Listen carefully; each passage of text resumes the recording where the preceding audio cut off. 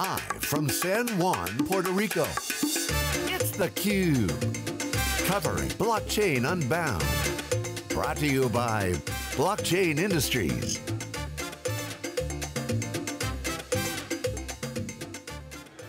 Okay, welcome back everyone. This is theCUBE, exclusive coverage of Puerto Rico, covering Blockchain Unbound's global conference, where token economics meets the real world, global society, blockchain, decentralized applications, and of course, cryptocurrency all kind of coming together. You got investors, you got developers, you got billionaires and millionaires, and you got the capital markets all rolled up into one. My next guest is Andrew Prell, founder and CEO of Convergence, entrepreneur, visionary, experienced entrepreneur. Welcome to theCUBE. Thank you very much for having me. So you're doing some really radical thing, radical, progressive. I mean, radical sounds like radical, but it's awesome things. You're reimagining gaming. Correct. Got a great team of people who have seen that movie before, literally seen the entertainment side of gaming, the pro gaming side to the tactical gaming side. Take a minute to explain what you guys are doing. That's super fascinating. How it works in this new era.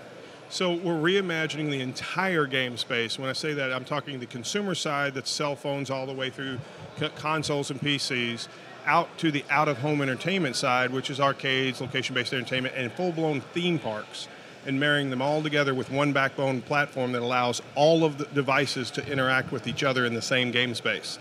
So you can be in a $300,000 simulator at Disneyland, working with guys in the on cell phones against guys on in their head-mounted displays. Any of that, they all work together in one game space. So basically the world is the device. Every device Yes. on the network, IP connection or mobile is a player, console, screen, and you're connecting them all together. Right, we're giving... Hence convergence. Right, we're giving every device in the ecosystem its proper place and its proper prestige. Because if you got a $5,000 gaming rig, you don't think a guy with an $800 cell phone should be at the exact same level, but maybe 10 of the cell phones could be an equal match to you. All right, take me through a use case of how you're going to converge this all together. Obviously, you talk to some purists out there. I got a 4K monitor. I don't want this cell phone guy coming in here. He's got lag. I got all kinds of gaming issues. Does that go away? How does it all work? Well, what we're having to do is contextual-based interfaces, meaning that your roles and responsibilities in the game space is dependent on the devices that you bring in. Because like virtual reality, it's not just the head-mounted display, it's all the new gear coming out with the tactile feedback, the bodysuits, the gloves, the boots, the treadmills, all of that. So all of that, your roles and responsibilities in each game space is dependent on the device that you enter with. So I was at Sundance this year and I had a theme, I did a panel that I put together called The New Creative. And if you look at all the new artists out there, they want to break down the elite gatekeepers, right? I mean, the VR and virtual reality and augmented reality world is colliding with filmmakers. You got YouTubers out there with 1 million, 10 million subscribers, built-in audiences. This new technology coming out. So a lot of people are bringing storytelling, filmmaking, and it's just really in the early stages right now. You just see, people love characters, but you start to see the new kind of format. So does this play into your world? Because I can imagine that if you're thinking to be disruptive in the way you're thinking is, new games are going to emerge, so it's not thinking about the old games, thinking about potentially new games. Correct. How do you view that? I mean, is that something that you see? What's your reaction to that trend of this new, multifaceted VR, AR, We see that everybody is going to get to play together across every device. The developers are going to get rewarded for creating content. People are going to be rewarded for creating things inside of the games. And the players are going to get rewarded for doing all the top things and getting to the top levels of all the games. And we're going to reward them through our cryptocurrency. All right, so I need you to get your opinion on this. We're in Puerto Rico, obviously, this world's going to another level. Brock Pierce, his community, the blockchain community, they're coming to Puerto Rico, tax incentives, the government's here opening up their arms. But you're starting to see it go to the next level. In these early industries, you got the entrepreneurs and the promoters. The promoters promote the entrepreneurs, and there's a lot of love going back and forth, but then they hit that threshold. The capital markets come in. You start to see the opportunities with the money start flowing in. It's kind of happening now. So it's going to the next level. In your opinion, token economics, now that there's so much money flowing in, now that people see that blockchain's legit, now that people see that this is actually a new model, not everybody, but majority of the people in the industry are all ready to nod on their heads. Okay, blockchain's got some potential. Token economics is a legit thing. It's disrupting capital structures. It's disrupting funding. How is it disrupting the gaming business? Can you share your opinion on that? People don't understand the overall impact. We didn't overall understand the overall impact. A lot of the investors coming in still don't fully understand the overall impact. And I was in a discussion the other day. I'd written some articles in Medium about token economics and about the virtuous circle of a token-based investment fund, meaning everything that it invests, all the fees, everything coming out of it is all based on a token inside of an ecosystem. We're about to head to GDC, Game Developers Conference. Just like Kevin Backus did for the Xbox, we're going out there to license and buy up all the content that we can through our tokens. Now the cool thing here, the thing that just makes the investment, the cash funds dead, is a dollar bill cannot change in value other than go down over time slightly.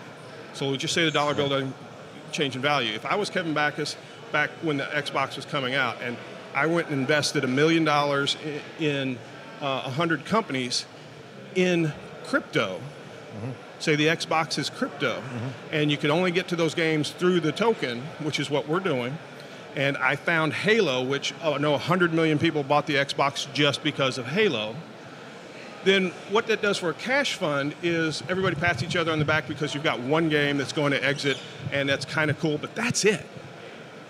It doesn't affect the rest of the economy other than a nice network effect.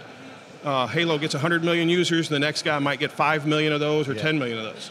But that's a nice small impact. When you do it with crypto, and you start out with a penny token that you put in $1 million into 100 companies, and you find that Halo, and it explodes, your penny token might go to 10 cents. So what you just did was you just 10x'd what you invested in Halo. It's a futures contract on gaming. Well, kind of. I'm not going to talk to that point. I'm going to just talk about this example. Is you 10x'd, you went from $1 million to 10 million into Halo, but you also did 10x'd every single investment you just did. And you 10x'd every person in that ecosystem that's involved in it, that's getting paid in it. You know, your suppliers, your publishers, your media, everyone gets paid. Everybody get 10x'd because you found Halo. So that makes this whole ubiquitous ecosystem all involved with everybody else, meaning I get rewarded if you get rewarded. So everybody helps everybody else. That is exactly the model of token economics. Exactly. It explodes because of that. It's so powerful. Well, this is interesting. The inefficiencies of the process that you pointed out the old way is eliminated by the new model.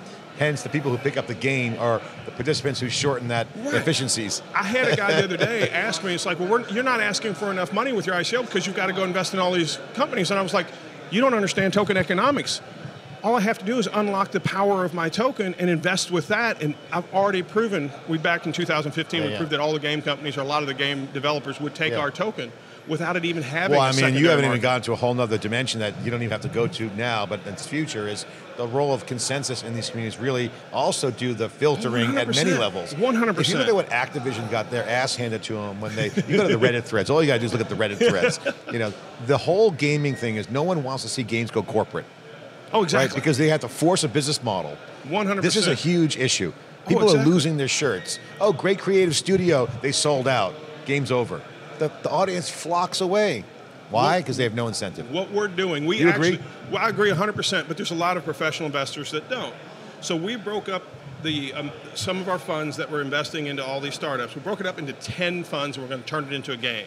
Because we're going to give one of the funds purely to our token holders and do a consensus model and let them vote on what they think what should be on in our network. And they're going to go up against 9 other investors to see, I threw down the gauntlet. Whoever gets best wins the extra So are you bonuses. raising money now, or have you raised the token sale already? We're closing out our private pre-sale, and because of Blockchain Unbound, I doubt we'll actually hit the open market with the ICO, so people will have to go to our developers that we invest in and get the tokens through them somehow. So you've had good success here, huh? It's been Blockchain awesome. Unbound been a good success for you? Oh yeah, Brock Pierce is on board, has been pushing behind us just since Cayman. Him and Crystal both fully supported us, and we're having What's awesome your advice to people out success. there scratching their heads? Andrew, give me the 101 on token economics. What's the bottom line? What do I need to know about? Where do I get started? What do I do? Once you get your token actually, say, authenticated, realized, everything's transparent, and it gets on that secondary market, it's better to use that to invest in anything you need to invest in. Get everybody incentivized around your token, all your employees, all your vendors, everybody incentivized around that token. It's 1,000% more powerful than a dollar, because a dollar doesn't go up in value, and your token can go up and down, but it trends up, and as soon as you find just one spark that blows up, everybody, all boats rise equally. It's awesome. All right, Andrew Prell, CEO, Reimagining Gaming. Token economics is a disruptive force. There's math involved. Every company will need a chief economic officer. That'll be a new title. We'll be certainly seeing that out. Thanks for coming on theCUBE, appreciate it. I'm John Furrier, you're watching theCUBE. Exclusive coverage in Puerto Rico for Blockchain Unbound, part of our 2-day wall-to-wall coverage. Thanks for watching. We'll be back with more after this short break.